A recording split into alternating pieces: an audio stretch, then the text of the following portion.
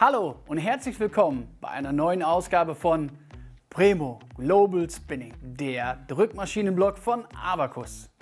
Schön, dass ihr wieder dabei seid. Ich bin Guido von der Abacus Maschinenbau GmbH in Osnabrück.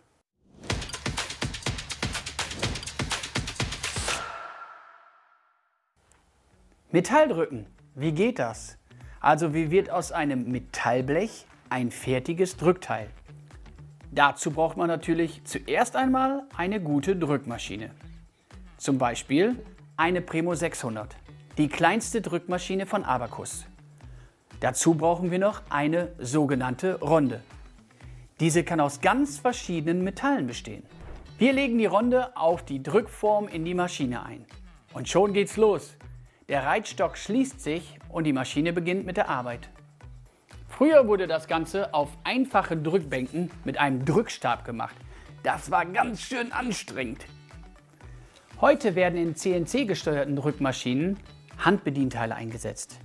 Hiermit steuern wir beim Einlernen mit minimaler körperlicher Anstrengung die Drückrolle. Ein weiterer wichtiger Unterschied zu früher ist die einfache Duplizierbarkeit. Damals war es für den Metalldrücker eine große Herausforderung, alle Werkstücke gleichmäßig zu drücken. Mit einer PREMO-Drückmaschine lernt der Metalldrücker das Produkt ganz präzise ein und die Maschine kann jedes weitere Drückteil genau gleich herstellen.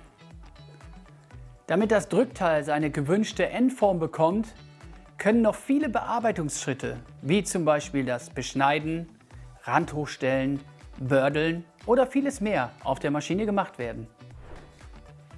Ihr seht, mit uns geht das. In der nächsten Ausgabe mehr über die verschiedenen Größen der Drückmaschine.